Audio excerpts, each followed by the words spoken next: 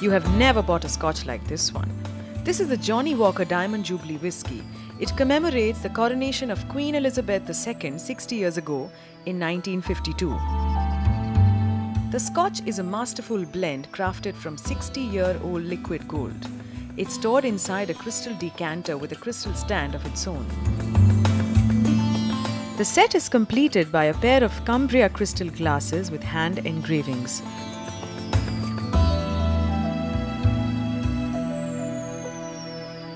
Appropriately, only 60 of these sets have been created, and the going price is 100,000 British pounds, not counting taxes.